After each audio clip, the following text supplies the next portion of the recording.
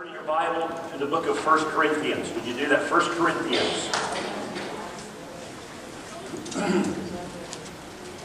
It's good to be in the Lord's house and worship with you this morning.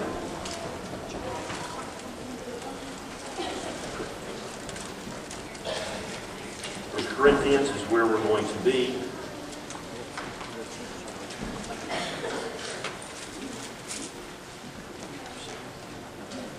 This morning, I have to share my heart with you. You're pastored and you're pastor a long time. I have to live and have integrity and honesty. So I've got to share some things with you. I've wrestled this message, and I will be loving and tactful all the way through. I've laid awake at night, praying, wrestling over this, and trusting the Lord. Wednesday is a biannual conference. We have 2 conferences a year other than call conferences we've had. I've always tried to keep business out of Sunday morning. Sunday morning's not for business today. Sunday morning's for worshiping the Lord, our Lord and our King. So I've always done that. There's a few times that I maybe should have said something and I didn't. I just think people, if they're interested, you come to conference and you find out the business of the church. And if I don't say something, I'm afraid that I would be considered trying to slide something in somewhere. And I certainly am not doing that. I just think people need to be at conference and find out the business of the church. Other than that, Sunday morning we're worshiping, we're praising, and I want you to see a great God, and beside Him there is just none other. Amen. And so the executive committee is going to bring some issues to you that they're asking for some changes to be made. And I sort of need to share them with you. Now, a few weeks ago, Brother Stephen Waits came to me and shared that believed it was time to step down. He has a heavy schedule. Steve, I know you have a heavy schedule. A lot of people here may not know your schedule. You work in Birmingham every day, where he's the chief clinical officer. Is it Alicare? Very demanding position. He's also, many of you know, the president of the Oxford City Council. A very demanding position. What you see up here is not what goes into a song service. It's behind the scenes, it's coordinating, it's pulling everything together. It's hours of pulling things together. What takes place up here is Steve leads, Steve pulls everything together. And he'll still be here. He'll still be with us. He'll still be in the praise band. He'll still be leading. Out of 5 or 6 songs that we lead, understand, Steve may lead one. He'll turn to Tammy to lead one. He'll turn to Autumn to lead one, or April, or whoever it is up here. He'll turn to Myra, let them lead. And he'll turn to them, and he'll still be up here singing and leading because of the heavy demands. And he doesn't want to step out, and he loves you and loves the church, but he just feels like it's time. We got together and we've talked, and I know we've certainly prayed, but we brought Matt Martin's name to the executive committee. First of all, the executive committee had to accept Steve's resignation, and then we had to make following recommendations. And that's what the executive committee does. The building committee does the building, the stewards do the finances, the deacons do the spiritual, the executive committee, they look at the oversight of the church, they cast vision, that's what they're doing their job when they make recommendations to you. And we recommend to hire Mr. Matt Martin as a part-time worship leader at Edgewood Church with the same job description as Brother Stephen Waits at 10 hours a week. Now I know Matt well. I know that a prophet's not without honor in his own country, Jesus said. We understand that. I have a resume in front of me and a lot of that, but I know that Matt's been part of this church for 25 years. I think he came when he was about 6 years old. Matter of fact, look, his dad's here. He subs for Steve on Sunday mornings for years now. Matt knows the heartbeat of the people of Edgewood. He's faithful to every service. He's usually the first one here, one of the last ones to leave. He's usually setting this up, or in the gym setting things up. He's led the ministry of elevation, and he knows Edgewood Church is not elevation, but he's led that ministry for over 4 years with integrity and honesty. He knows the sound system and the setup. He's held bands together. He can work in office on Mondays and staff. We will bring that to you Wednesday night. Now I know he's family. I know, but he's more than qualified. And if not, we wouldn't be having. If he wasn't qualified, we wouldn't have this discussion or me sharing this. Churches, as a matter of fact, over a month ago, a local church in town, local church, asked him to be there, worship leader. So, but he felt like this is where the Lord wants him. Okay, that's enough. We'll share more Wednesday with the whole process. Matter of fact, if I can find the things that are coming up Wednesday night, the executive committee is passing to you. A motion was made and passed unanimously, if I understand correctly, to hire Matt Martin as worship leader. Stephen Wade steps down January 2014.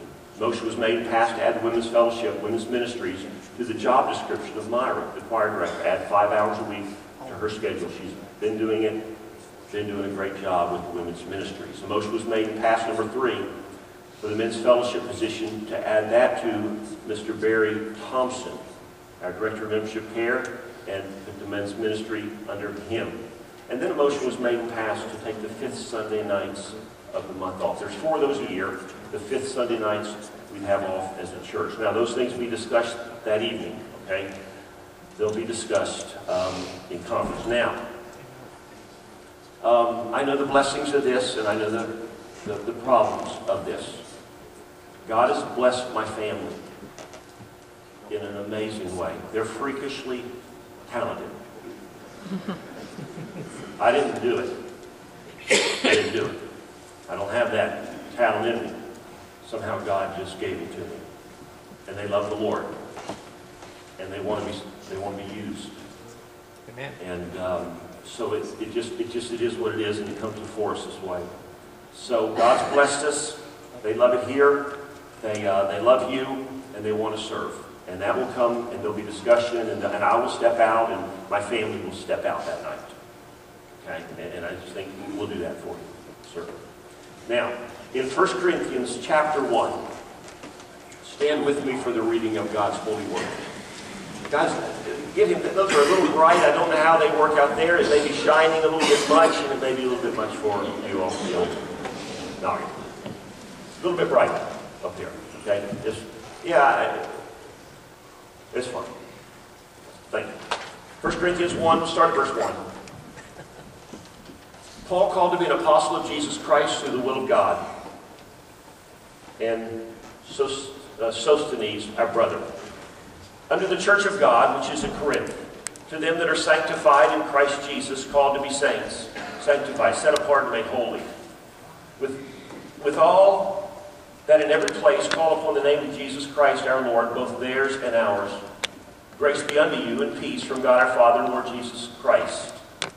I thank my God always on your behalf for the grace of God which is given you by Jesus Christ, that in everything you are enriched by him, in all utterance and in all knowledge, even as the testimony of Christ was confirmed in you, so that ye come behind in no gift, waiting for the coming of our Lord Jesus Christ, who shall also confirm you unto the end, that ye may be blameless in the day of the Lord Jesus Christ. God is faithful, by whom you were called into the fellowship of his Son, Jesus Christ our Lord. Verse 10. Now I beseech you, brethren, by the name of our Lord Jesus Christ, that, we see how many times he uses Jesus Christ in here, that he just says his name, reminding us what's important, that you all speak the same thing, that there be no divisions among you, that ye be perfectly joined together in the same mind and in the same judgment. For it hath been declared unto me of you, by my brethren, by them which are of the house of Chloe, that there are contentions among you. Now this I say, that every one of you saith, I'm of Paul, I like Apollos, or Cephas, and of Christ. Is Christ divided? No. Was Paul crucified for you? No. Were you baptized in the name of Paul? No. I thank God that I baptized none of you, but Crispus and Gaius, lest any should say that I baptized in my own name. And I baptized also the house of Stephanas. Besides, I know not whether I baptized any other. Verse 17. For Christ sent me not to baptize, but to preach the gospel, not with wisdom of words, lest the cross of Christ should be made of none effect. Before we pray, Steve, thank you for leading this church in excellence. Thank you for loving us. Thank you for helping carry us and leading us to God's throne. Thank you for us. Would you do thank you? Would you just thank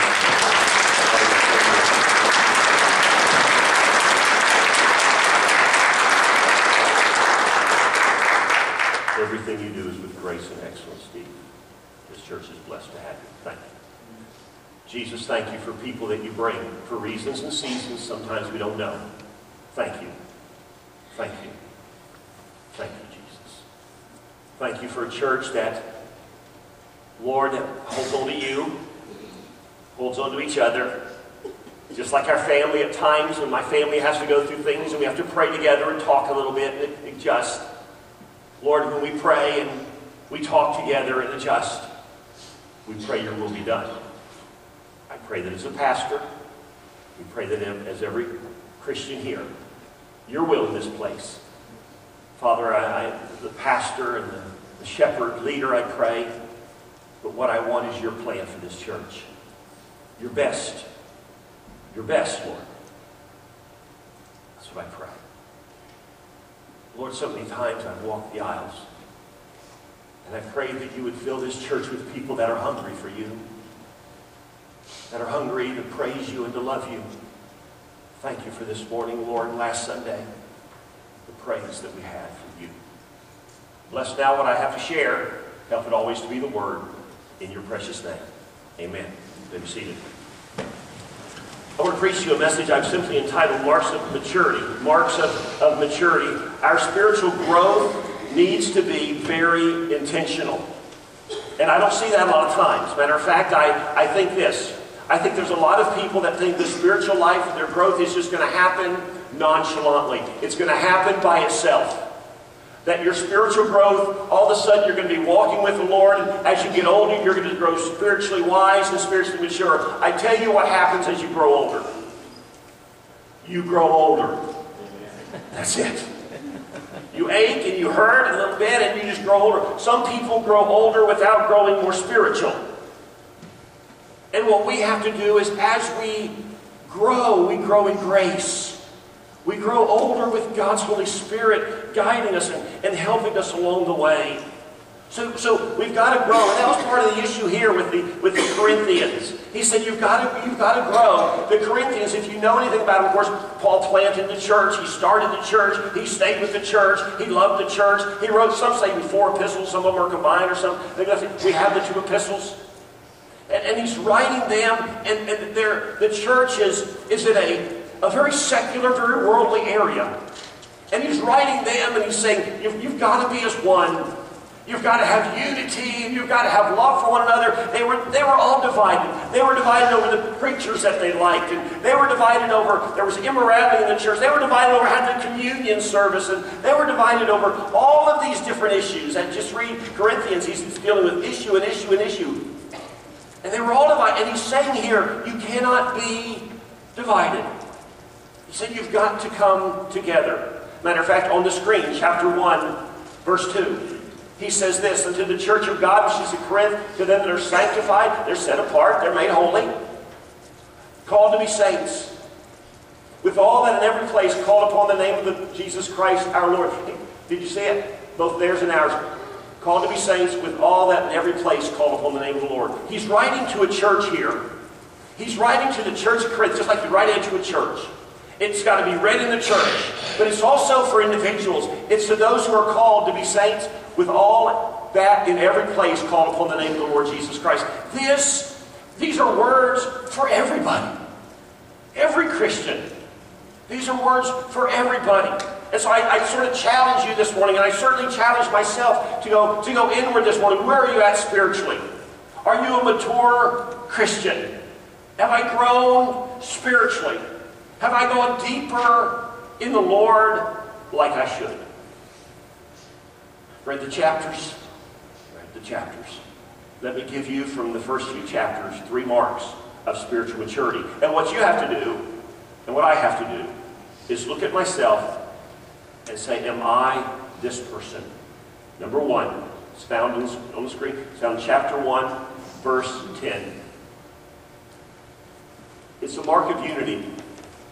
You can tell that you're a mature believer when you want unity. Not conformity, not uniformity, but unity.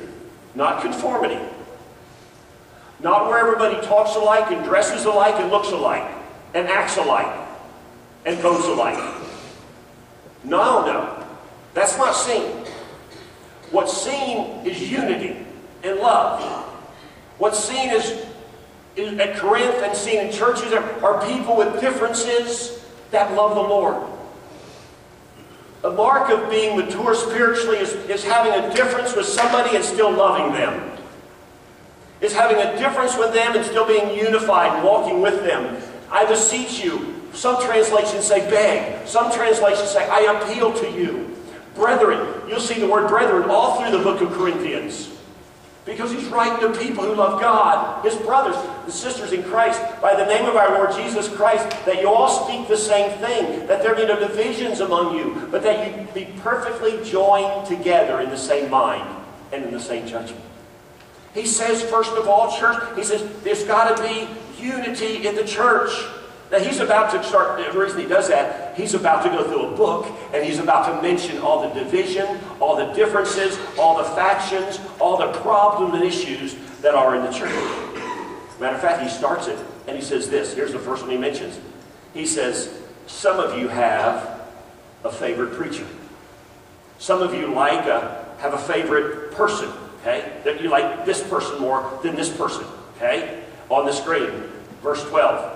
He says it like this. Some say, now this I say, that every one of you says, I'm of Paul. I like Paul. I'm Paul's group. This is Paul's group. This is Apollos' group. This is Cephas' group, Simon Peter's group. This is Christ's group. I'm going to move over there, aren't you? That's not what he said, though. We're going to get to it, yeah. Okay. He said, I'm of Paul.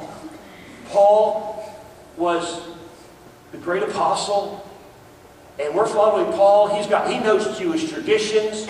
He knows the Jewish culture, the history. We're going to follow Paul. And another group said, no. I'm going to follow Apollos. He's the orator.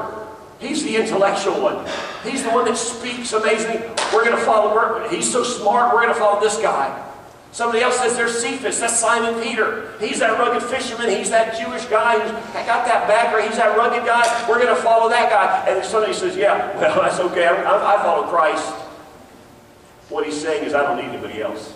And that's true, because it's Christ and Christ alone is our salvation. But what he is saying there, what he is saying is, I am not going to place myself under anybody's spiritual authority. And that's not seen in Scripture, and that's dangerous. He's saying, I am not going to have any spiritual authority in my life, Christ only. And I would say to you, amen, that's fine. Always go to Jesus Christ. It's all about him. But we should have, whether it's deacons in the church, teachers in the church, the pastor, there's spiritual authority in the church. That's what the Bible shows. There's spiritual authority to follow. And Paul wants them to say, don't say it like this. One's over here, one's over here. He wants them to come together. So what does he do? Does he argue with them? No. He doesn't argue with them. I tell you what he does. Verse 13. He points to Jesus Christ. Was Christ divided? No. Was Paul crucified? He said, you got to go to Christ. When there's differences and divisions, what do? You say, what's this thing all about? It's about Jesus. It's about Jesus. When there's differences among brothers and sisters, it's about Jesus. Was Paul crucified? No. Not for him. Were you baptized in that Paul? No. And what does he do immediately? He says there's differences, but you got to keep your focus on Jesus. Jesus is the one that forgave you, amen? He's the one that died for you. He's the one that saves you. He's the one that rose again. We have one great thing in common. And that's Jesus Christ. Amen. All that other stuff, it's just stuff. That's what the Church of Jesus Christ looks like. It's a group of people who are so different. We have differences in a lot of areas in life, but we all come together because we have everything in common because of Jesus. We're so different, but we're in common because of what Jesus Christ has done. On the screen, 1 Corinthians chapter 2, verse 1 and 2, Paul says, I, brethren, when I came to you, I came not with excellency of speech or wisdom, declaring unto you the testimony of God. So I didn't come to you bragging about who I was, for I determined not to know anything among you except Jesus Christ and Him crucified. He starts his letter not arguing.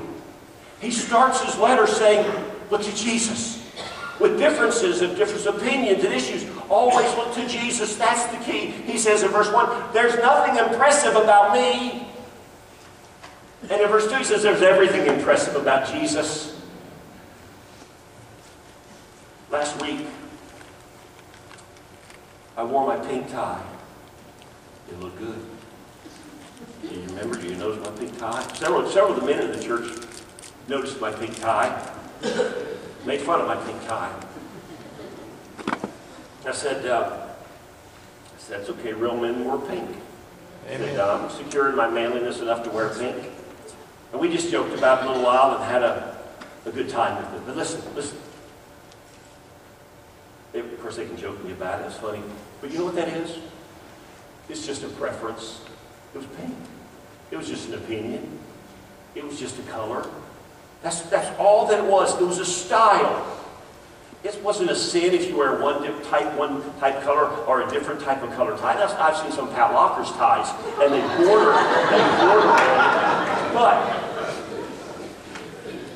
different styles. Different styles. Listen, we're different. Let me do it like this. I thought this is a good way to do it this week. Some of you like different sports teams, don't you? I'm going to say a team. I'm going to say a team name. And if I say, and you like that team, you clap for them, okay? It's, you go yay or whatever, okay? It's okay. But it's not. Sachs High School.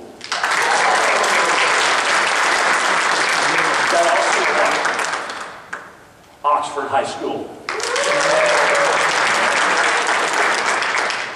They do a team, don't they? Okay, here we go. Auburn Tigers.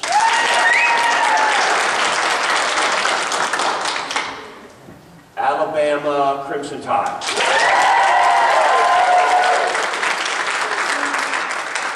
Georgia Bulldogs. Yeah. Thank you. There's a Christian in the group. Me and you, Andy. There's a Christian. Nebraska Cornhuskers. Oh my goodness. There's 3 people and they shouted louder than anybody else. Okay. Listen. How about this then? I can't go through all this. Matter of fact, I'm going to have to really move in just a minute. But listen. At the count of 3, you say the name of the team you like best. Whatever sport, whatever city, whatever, okay? High school, college, pro, at the count of 3, you say the team you like best. Okay, ready? 1, 2, 3. Wow, I didn't understand the word you said. We're all different. We're all different, aren't we? You think about that. Okay, I thought about music. How many of you like, you can clap here, how many of you like country music?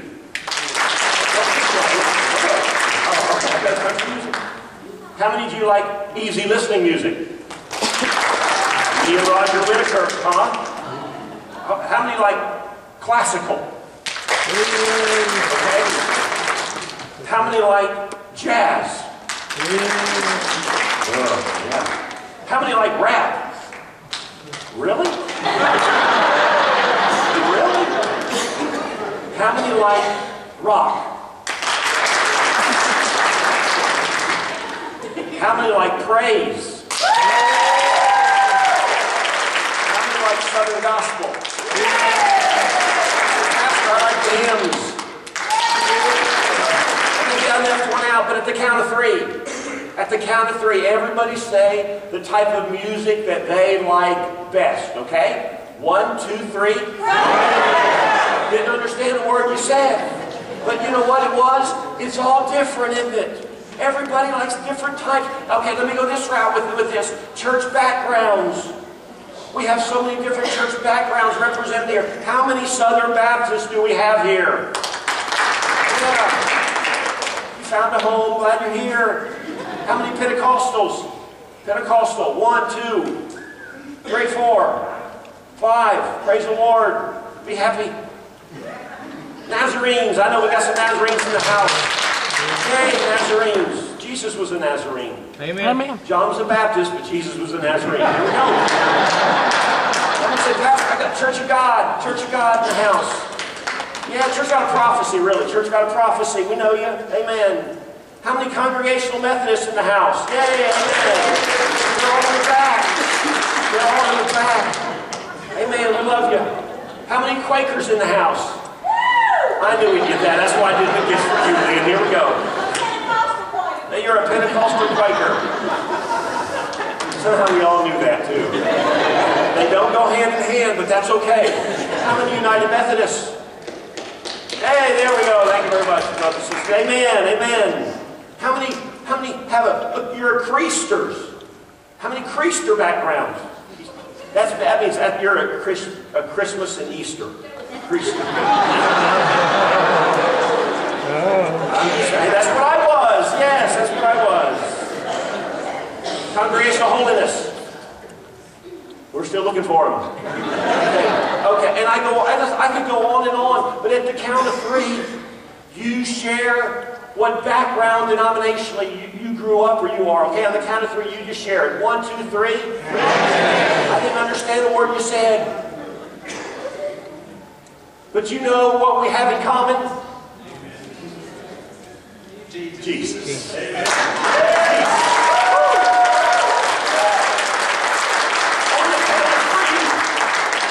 You say the King of Kings' name, and you say the Lord of Lords' name, because that's who we have in common, and that's what Paul's doing.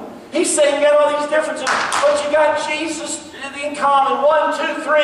Jesus. 1, 2, 3. Jesus. 1, 2, 3. Jesus. That's what we have in common. Give the Lord a hand.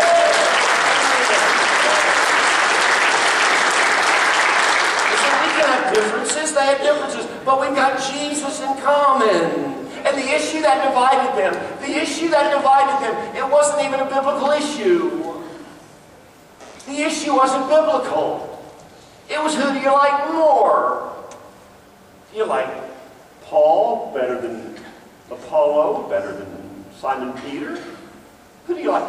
Let's take a popularity contest vote. Paul says, no. It's all about Jesus.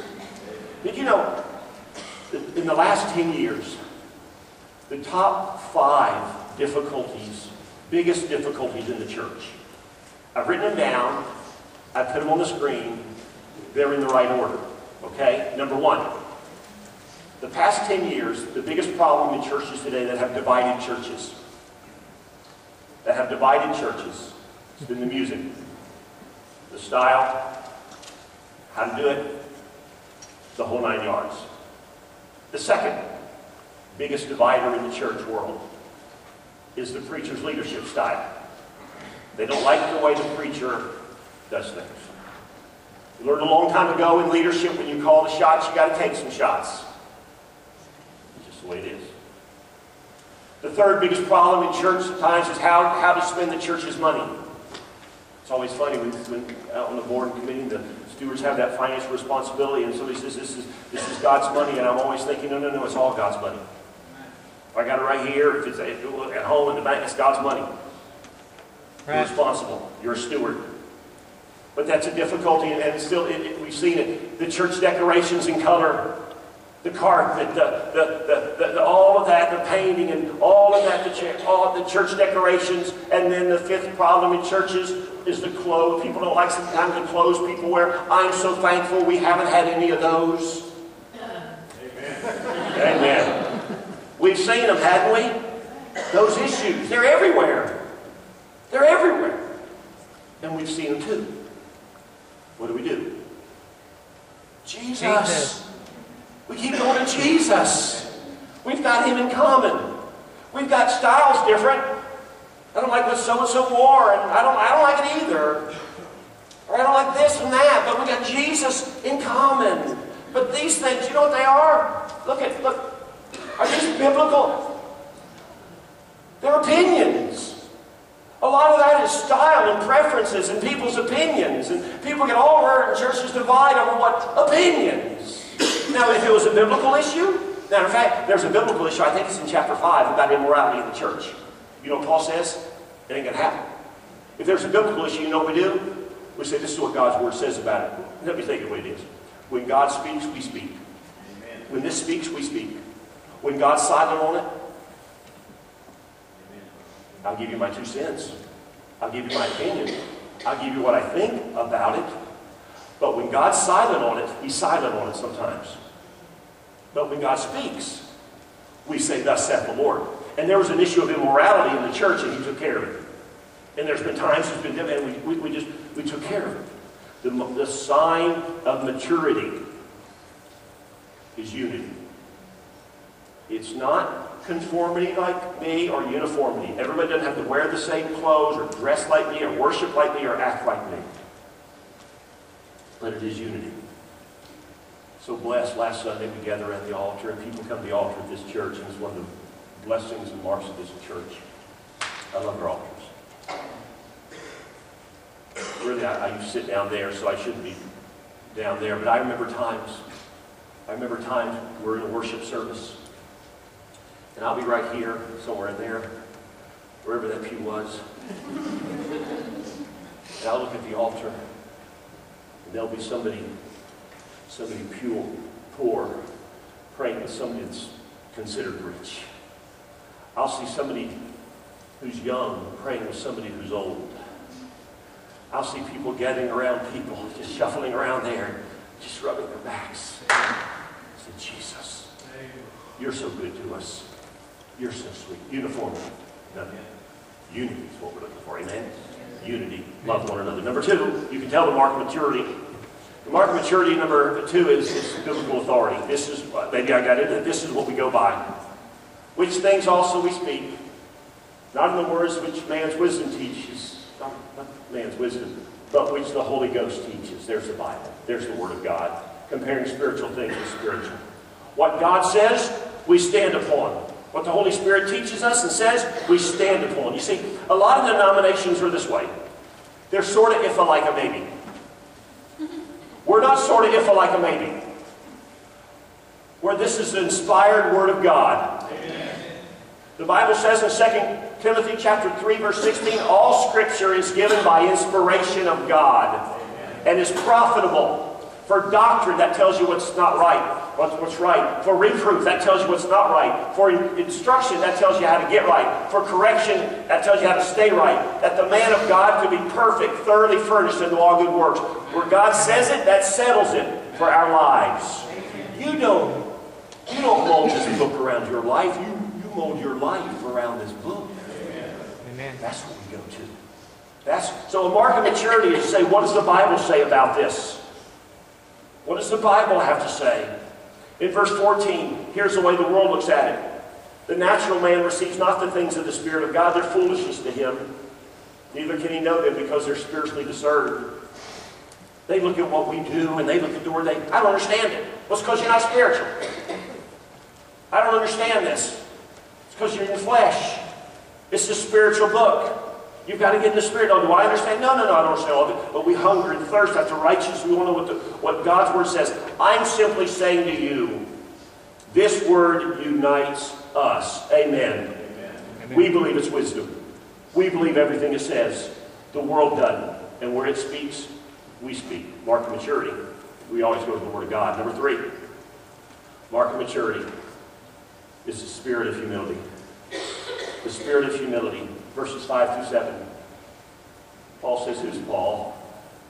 Nobody. Who's Apollos? Nobody. We're just servants, really. Ministers, by whom you believe, even as the Lord gave to every man. I planted, Apollos watered, God gives the increase. We're just servants.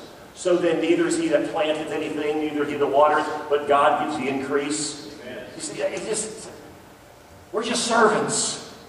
That's what we do. That's who we are. We're his children. We're his sons. We praise the Lord for that. But when we just come alongside and serve. We do our part. We do our part, and God does his part. There's no self-promotion in Paul. When we see that, when we see people who are promoting themselves, we're always going, wait, the flags are going up. Wait a minute, wait a minute, wait a minute. It doesn't work that way. Pride makes a person selfish. Pride, Proverbs 13, verse 10, pride breeds quarrels. The church isn't a place of uniformity, a bunch of people who are exactly alike. No, it's not, but it is a place of unity. We gather. We're different. But because of who Jesus is and what he did in our heart and life, we're alike. What do you need to let go of to get saved? What do you need to let go? What do you need to sacrifice in your life to live right? And I'm telling you, whatever you sacrifice, Jesus Christ sacrificed much more to help you to get right. You say, I've got to sacrifice something to be right. Yes, you do. I've got to sacrifice something. Yeah, but Jesus Christ sacrificed his very life so that you could have life. You'll never sacrifice as much as Jesus sacrificed. You hear this morning, you say, Pastor or preacher, I need to pray. I need to know that I'm a Christian. I need to know that I'm part of the family of God, that I'm on my way to heaven. I want to know that. Shout that. We'll pray with you. We'll pray while people pray with you. Then number two, I give the invitation. We're going to pray for the church. We're just going to pray for love to abandon. Fresh baptism. Fresh baptism of love, grace, and unity. Because it's all about what? Who? Jesus. Let's stand.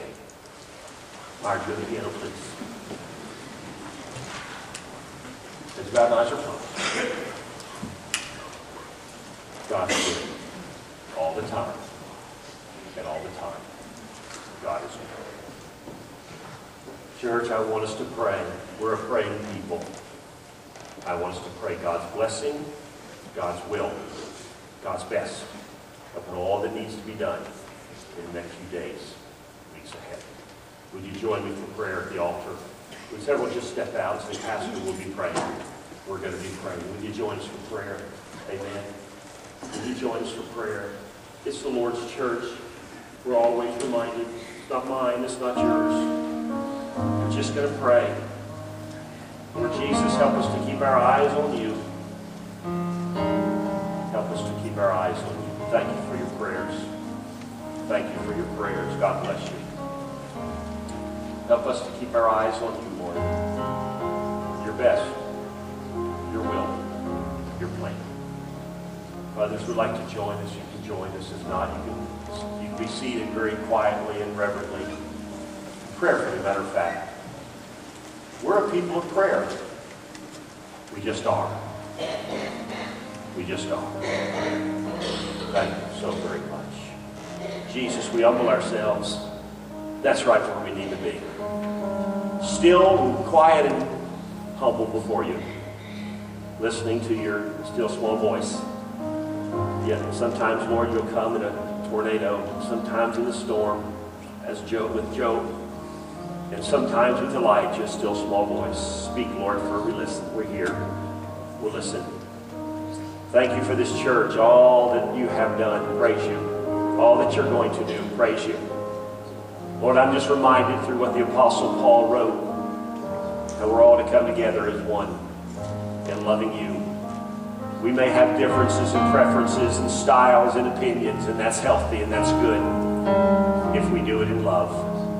Jesus, that's the great lesson. That's the lesson. That's biblical maturity. That's spiritual maturity. So, Father, help us to go deeper.